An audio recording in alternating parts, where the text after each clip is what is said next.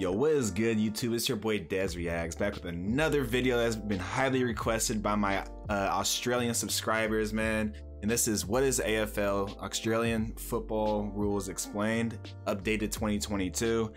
And you know, I don't know much about this sport. I don't know the rules of it. I just know that this sport is freaking crazy and you guys are psychopaths, but it is freaking awesome to watch, man. Those hits I reacted to, link's gonna be in the bio to that video, but man, that was some of the most insane sport I've ever seen in my life. So without further ado, man, please smash that like button, hit that subscribe button, and please leave a comment on what else you guys want me to react to. And thank you guys so much for getting me to 1,600 subscribers, almost to the goal of 2,000, which I hope to get by September 15th. Man, you guys gave me over 200 subs overnight yesterday.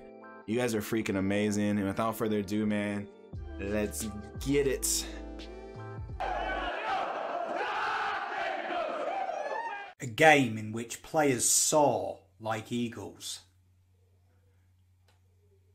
where a player can run between 12 and 20 kilometres a game that's fast-paced and brutal. How much is 10-12 kilometers in miles, if you guys know? A game that says the meek may inherit the earth, but they will never win games of football. This is AFL. For me, this is the greatest sport in the world. So let's look at the greatest competition of them all, the AFL. You would allude to it as the Australian version of the English Premier League, the NBA, the NFL. That stadium is huge. It's the most watched competition by far in Australia, and it's the fourth most attended sport in the world. The AFL itself is contested by 18 sides that are all steeped in wonderful history and fabulous rivalries. The game itself is played between 18 players on the field of play at any one time, with an interchange bench of 4 players that can be switched over 90 times. They play over 4 20-minute quarters with time added on, and all the players line up in a certain formation. Ooh. So to go through it, you've got your full forward line that are comprised of 2 forward pockets and a full forward. These guys genuinely there to attack the goal and trap the ball in the goal area. You may hear the terms pressure forwards. You may hear the terms crumbs if you watch the game. These guys are your strikers of the league, to use a soccer analogy. Then you've got your half forwards. These guys are there to set up scoring shots, to attack the goal as well, and are also charged with forward pressure and locking the ball in that area. And they would be very similar, I would say, to an attacking winger in the soccer. Kind of, you know, like your Cristiano Ronaldo when he was a United player, very adventurous, marauding forward type player. Then you have your centre line players. Now these guys are the ones who recover the ball from the back line, look to set up shots, get the ball forward. They predominantly run 2 ways. They're made up as well with the 2 guys on the outside there, your wingers. They're kind of very rehearsed in defensive and forward, kind of like a wing-back would probably be the best way to describe them. They're not quite an attacking winger because they do a lot more defensive jobs in the modern day. See, this is already confusing me. Like, just the setup, I've never seen anything like it in any sport that Americans play. But, like, yeah, this is complicated. Let me know in the comments, man, how long did it take you guys to master this sport? Or probably just pretty easy because you guys grew up with it. Just like American football is probably confusing to some of you guys, but I just know when I watch the highlights or the hits, it just looks like complete chaos. But I know these dudes are all very good at their freaking jobs and their positions. So it makes this, you know, in my head, it makes it a whole lot more organized for me. AFL. But probably the most important part of the game. Then you've got your half-back line. Now they're to recover the ball from the back line and to clear the ball to midfield and to the forward line. These guys genuinely are very quick, the smaller players on the flanks, the half-back flanks, and you have a term you hear a lot, key defense. And this is just one team they're showing, right? This isn't both teams. And key forwards. These usually the players that are in the centre of the half-back line and the centre of the full-back line, who again, their job is to be a defender, to really lock down, get the ball out of the defensive 50 and to spoil all marks. And you can see that here, this is the format you can kind of evenly spread. And then you've got these interesting ones here, they're called followers. Now this is quite confusing for someone new to the game, but they're comprised of a ruckman and 2 on-ballers. So a traditional name is the ruck rover and the rover. So generally these guys you'll see at the stoppages. So when the game gets stopped at centre bounce particularly, you'll see these guys around the centre, usually comprising of 1 really tall guy and 2 smaller players. And these guys are genuinely there to get the ball out of congestion. They're real tough. They go in and get the ball. These guys usually genuinely are the strong, hard men of the competition. So those are the enforcers. Those are the people that are going to get you the ball. Like, those are the ones throwing themselves at each other right there. And psychos. Really the exciting players to watch. They play on a ground that dwarfs a standard soccer field in really all the known fields that they play sport, particularly the American ones. Like we say, they cover up to 20 kilometres per game, the average midfielder does in the AFL. And the game premise is to... How much is 20 kilometres in miles? Let me know in the comments. Move the ball from one end to the other, and there is 3 predominant ways to do that. One is the handball, where the player uses their fist to project the ball to teammates.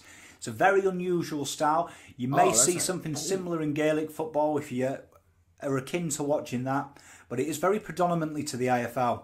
The other more obvious method is the kick. Wait, why do they hit it? Why don't they just throw it? Are you not allowed to just throw it? And that's where they can gain up to 50 metres at a time, aiming to try and hit a player up to get a mark, or they do kick to space and allow players to run on. And the final way to move, and it's something that you see a lot more in modern day AFL, very similar to the basketball, they have to run with the ball at hand, but must bounce it once every 15 metres. There isn't a limit to how much they can do that. You could run one end to the ground to the other if you do that. Very rare though, because the game doesn't allow much space. Okay, that makes more sense now. So you have to dribble it every 15 meters. That's crazy, man. I bet you sometimes when they dribble it, the ball just like bounces all over the place. Maybe not with the professionals, but definitely probably with the kids or high schoolers or college players. Let me know. And when we're kicking, we're looking for these marks. Now, it's one of the most spectacular aspects of the AFL. And it's something that you don't see really in any other sport as exciting as this.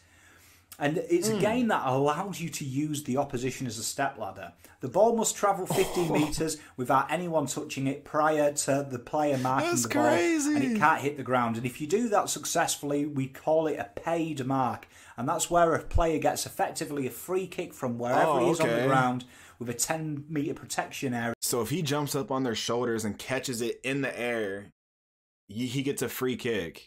That's a dope. To play his next kick. Perhaps the most common mark you'll see, and the biggest aim, is to mark inside 50. Now you'll notice on the field as it comes up now, there's these little red lines indicating where the 50 are, these semicircular arcs. If a player successfully takes a mark inside 50, they get 30 seconds to attempt to score a goal, and the object of the goal is to kick through the 2 middle posts. If you do that, you'll get 6 points. If you hit the post, or you get it through the other posts, or a player takes it of the opposition and runs it through the behind, runs it through the goal. There's no own goals in this game. It's a single point, resulting in the opposition getting the ball, and there will be a restart from that goal square there in the defensive 50. The game starts... Okay, so all the pools have different point systems. Okay. Is a really, I think, iconic part of AFL, and it's something that really attracted me. And it's called the centre bounce, and this happens at the start of each quarter and after every goal, and it is very similar to an NBA tip-off. Have the black guys jump, baby. Who will then attempt to jostle position with each other while jumping for a ball in the air and attempt to tap it down to their rovers or attempt to punch it ball forward and get it away from the congestion. And perhaps the most entertaining part for any foreigner is how we have our restarts in the game. You'll notice that when the ball goes out the sidelines, we have a throw-in. And you'll see how the umpires throw it in. They get a lot of distance of that, and they create a mini version of the bounce between the 2 ruckmen. And it's really, for all intents and purposes, an umpire-led throw-in. It's a real weird part of the game, and it's something that amused me when I first started watching this. That's crazy. He like kicked it backwards. I guess that's kind of like a soccer throw-in, huh? But that's crazy, man. This sport is freaking awesome, bro. Let me know in the comments, when's the Super Bowl, or not Super Bowl, I'm sorry. When's like the championship for this? Let me know. I'm low-key trying to check it out, bro. I might even have a live stream and watch it with you guys. It's a great sport. Now, tackling is one of the best parts. It's a very physical style of game. And if you're familiar, like I am in the north of England, rugby league, tackling is one of the iconic parts of it. It's what we all enjoy doing as kids.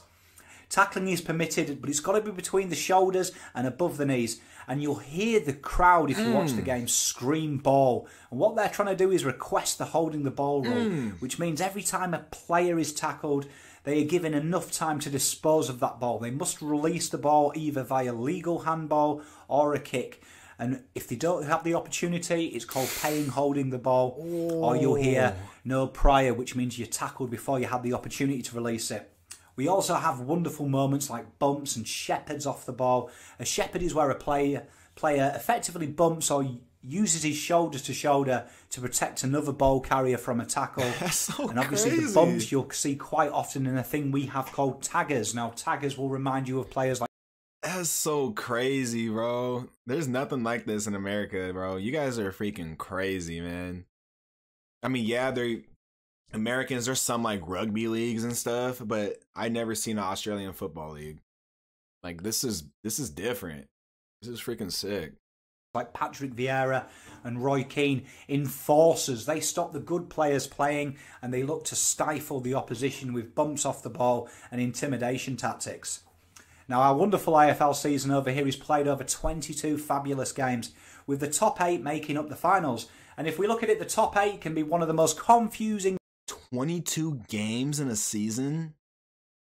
Oh, the injuries got to be crazy, huh? How many players are on a team? And I guarantee you there's so many injuries throughout the season. Things in the world. But as you can see here with this graph, the top 4 go into what is called a qualifying final, where first and second place will be at home and fourth and third will be away in that contest. And the losers of them games will go into what's called a semi-final. And they will be playing 5, 6, 7 and 8. 5 and 6 playing an elimination final. It's a knockout style type event. And the winner of that gets to play the loser of these qualifying finals. And then the winner of that goes on to whoever won the qualifying first and the qualifying second. Sounds quite confusing, but if you follow that graph, it should get you through. And then we're at the biggest dance of them all, 100,000 people in September at the MCG on a National Days holiday. So September, that's when it is. It's this month. Let me know what day it is. I'm keep trying to watch. You live here in Melbourne. 100,000 people. Day off to watch it. You grab yourself a barbecue, grab yourself a nice cool beer, and you sit down and you cheer on your team or whoever you've adopted that day and cheer them on to glory. But it's not just team glory that we have in the AFL. Whoever finishes top of the ladder wins what's called the minor premiership, and it's not really that important. No one really talks about it. It's kind of just you've got the first qualifying final. Wow. We also have the Brownlow medal though, and that is a bit like our FIFA Player of the Year. And it's a very interesting way it's done. It's voted by the umpires on the ground that day. They give a 3-2-1 vote for the top 3 players on the ground. And it's called the best and fairest. And if you get suspended throughout the year, you forfeit your right to win the vote. It's a very tough competition to win. And only the cream rise to the top there. We have a Coleman medal for the leading goal kicker, and the leading goal kicker over here can range anywhere from 60 to 100 goals a year. And we have a Rising Star Award that's given to the best player aged 20 or under on January the 1st that year and must have played 10 or less games at the start. 20 or younger, they got to be at a huge disadvantage compared to, like, you know, obviously like the 25 to 30-year-olds who are just physically just grown man strength, right? So, man, that's dope. Out of that calendar year. But for me, the greatest thing about this game of footy isn't the game itself. It isn't the marks. It isn't the spectacular, wonderful goals and virtuoso goals. But it's about the fans. It's about the cheer squad who use their spare time to make wonderful banners for the players to run through at the start of the game. The noise they make, the chants they make. It's the rivalries that make up this game. Hold on. I'm trying to see some of them AFL cheerleaders. Let me know if you guys got some baddies out there.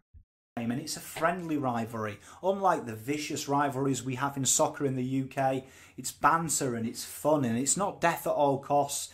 It's retaining the equal passion for both sides and the love of the game. And it's about how spiritual this game is, how we remember our indigenous forefathers for allowing us to play this great game, on the the great grounds that the land is represented on. It's the community rounds we have, the indigenous round, the wonderful Guernseys, the wonderful dances we have at the start of the game. It's about bringing the whole nation together. I bet you the crowd goes crazy, bro. Do you guys do the haka, or is that more just like the rugby, like Pacific Islanders?